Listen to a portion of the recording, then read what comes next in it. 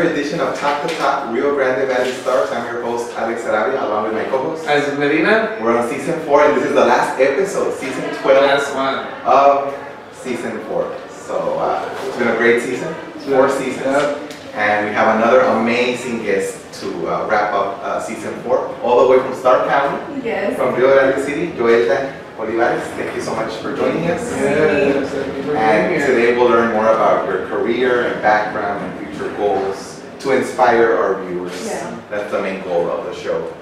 So first of all, tell us a little bit more about you and your background. Well, I'm from Grande County, born and raised. I go to school there while I come back and forth. I have a 5-year-old son. I got engaged last year. I'm getting married in November. Sorry guys, she's taking Say hi to your Hi. So right now I'm just like honestly focusing on like the gym, my career like towards bodybuilding and going to school. Hopefully I get accepted into the LVM program. LVM. Okay. And you're going to South Texas College. Yes. The best college ever. Yes. Professor from Texas. That's amazing that you're combining college, personal life, the bodybuilding. So you must be very, very busy. I am. Well, actually, it's how can I say it? Like my life has been like a roller coaster. It's not easy to get to where I'm at right now. It took a lot. Can you elaborate a little bit on why it's been a roller coaster? And tell us what you do. Like tell us about this roller coaster. Okay, well, I became pregnant when I was 20. Had my son when I was 21. Not a year, I was like almost going to turn 21. I'm a single parent. His dad didn't want to help me. So I was going to school. I was accepted into the RN program in STC also. And I had to quit because my dad got diagnosed with cancer. So I'm a daddy's girl. So family first. Always. So I wasn't doing too well. I didn't want to like quit, so I still kept going. Obviously I failed completely. And since I wasn't getting help from his dad, my son's dad, I decided to get a job. I worked as a detention officer for 3 years. Not a lot of people think I worked there, but I did. I recently quit last December to go back to school. Because I honestly thought I was working there, I enjoyed it. Because I was working with both men and women, like the inmates. So I'm like, you know what, like this is not for me, like I don't want to do this. I actually want to go back into nursing school, so I decided to quit my job, go back to school, and I got inspired and I started bodybuilding, which is my first year competing. I won 1 show and I've competed in 4. Recently training to compete in the Philippines. What made you start with this inspiration to do this? Honestly, my dad. Ever since I was little, my dad would always be like, oh, look at my muscles. So I would tell him to flex, and obviously, like, I became fascinated with muscles. So ever since I was little, I think I've like enjoyed the aspect of women and men having muscle. And a lot of people think, a lot of females think that just because you work out, you're going to look like a guy, like bigger shoulders or whatever, but you don't. You don't. You know, it's very different. It's very different. Wow, and so you just recently competed at the Iron House Classic. Yes. Same show. The same show. Wow. But I was the right day, so I didn't get to meet anybody. It's okay. It was that's many people. The bikini. There were so many competitors. Yes. I mean, when I walked backstage after the bodybuilding, the guys were done. Like it was just packed. Like so many females. Like how many? I placed 5th. So yes, I think so it's pretty good. Yeah. That's pretty good. Yeah. And your first time in this type of competition, so outstanding. Wow, that's awesome. So what's your next move after this? I'm actually hoping I get to accept into the ODM program, but I'm training to compete in the Philippines. That's my main goal to like compete. And you're in what city? Houston. Houston. What month of the year? April of next year, 2020. Wow, and that's a very big event, and that's even big because like about 3-4 years ago I was a sponsor there, and then now, and it was huge then, and I think it was like one of his first shows, and now it's like huge. They're combining the pros now with the amateurs, and wow. And your soon-to-be husband, does he support you in these kind of things? Yes, I do get a lot of support from him. Does he lift weights? Yes. Oh, okay, Yes, he does. But he doesn't compete? No, he doesn't. He's like my main supporter, him and my son. But I did get like a really backlash, like with the bikinis and stuff like that. So I got a lot of like negative comments. So I deactivated my social media for a while. The haters. Yeah. They're just jealous, that's what it is.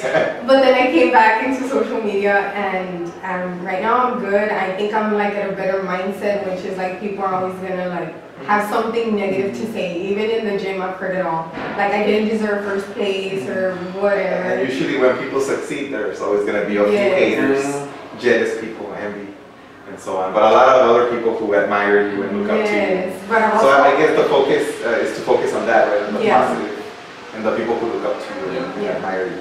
I actually never thought I would inspire anybody. Like honestly, like I never considered myself like, oh, like I'm famous or whatever, because I'm not. I'm very like different. I'm very humble. Like if you talk to me, I'll talk to you like normally.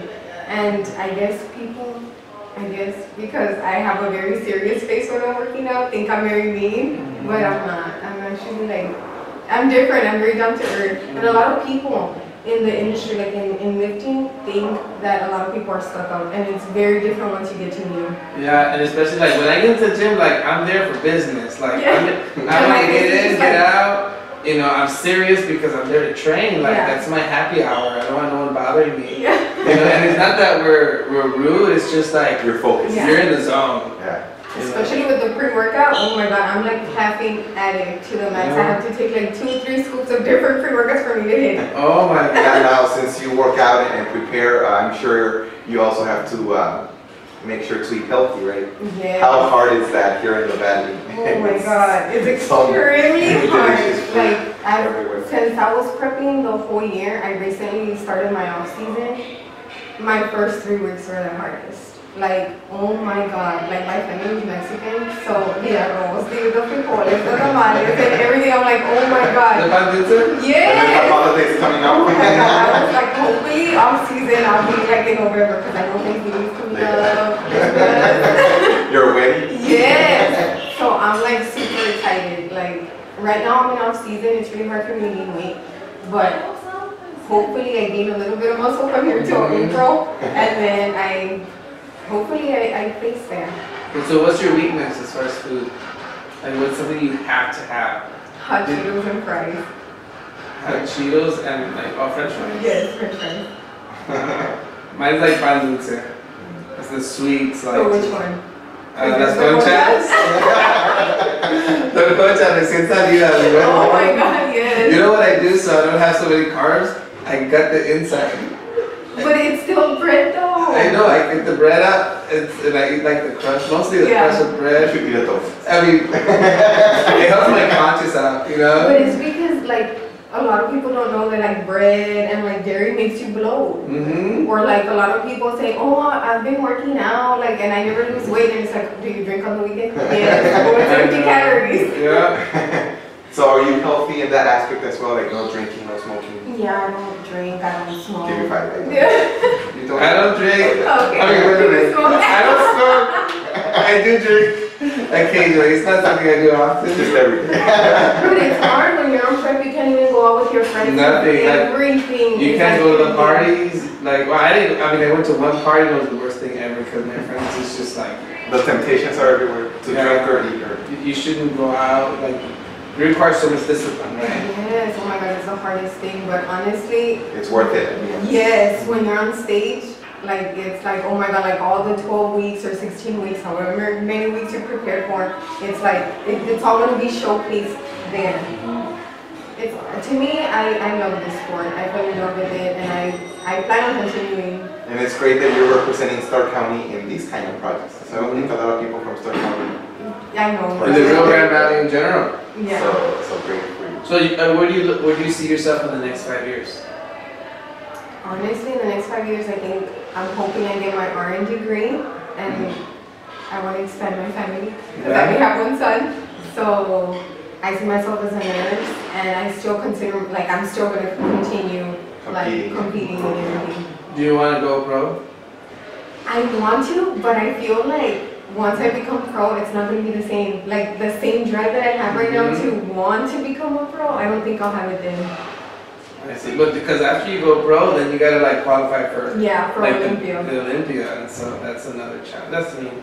If you love it, I think you'll keep going. That's what I think. Yeah. So. Are you planning to compete? Yeah, I want to go pro eventually. And like compete in Olympia?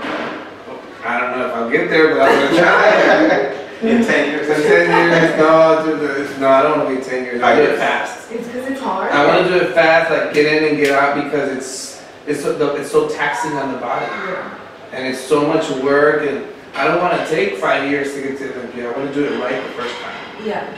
Like just do it right, be disciplined the first time, knock it out, and see how you do.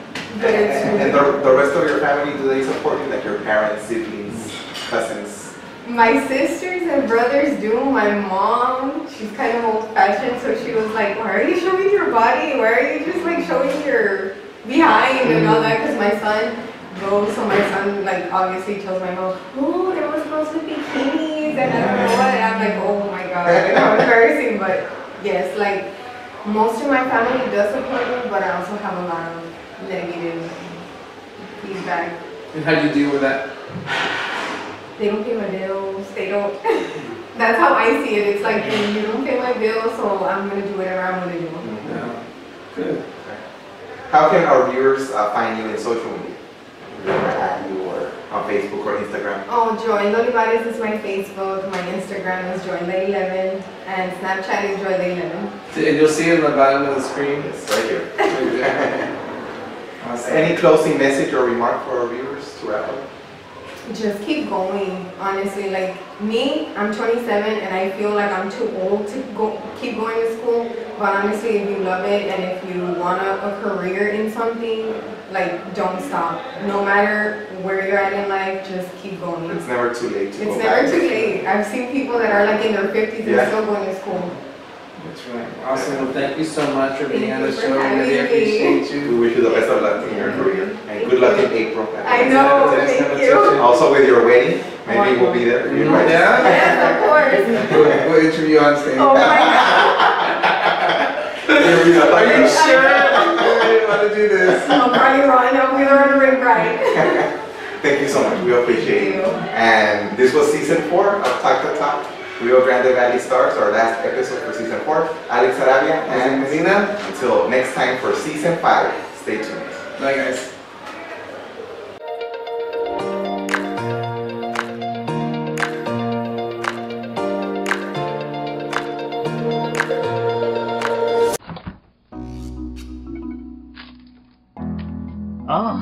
There's nothing to eat. Why don't we just order pizza? Pizza sounds good, but I'm tired of the same old taste. I need something new. I got it. What? We ordered some Armando's Pizza. What's that? It's a pizza shop. They got authentic New York style pizza, freshly made to order, with a taste that's unmatched in the valley. That does sound different. But what about the price? I'm sure it must be expensive. They have daily lunch specials with prices that can't be beat. And with your student ID, you can get a 10% off discount onto your order.